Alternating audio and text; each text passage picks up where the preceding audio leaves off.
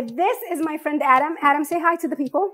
Hi, people. I am challenging him that you can make this lemon chicken in the skillet, okay? And it will be epic. Let's start with the spice mixture. Oregano, coriander, cumin, nutmeg, the marinade, tons of lemon, olive oil, a lot of garlic. We'll stick it in the fridge for a couple hours and we'll come back to it. Let's hit the chicken up. And the trick is just leave it on there for 6 minutes or so and then turn it over another 6 minutes and your chicken will be ready. This recipe is super easy. Weeknight dinner. You can make it right in your skillet. Don't even need to fire up the grill. Ignore Adam. I mean, you could fire up the grill. And it is absolutely delicious.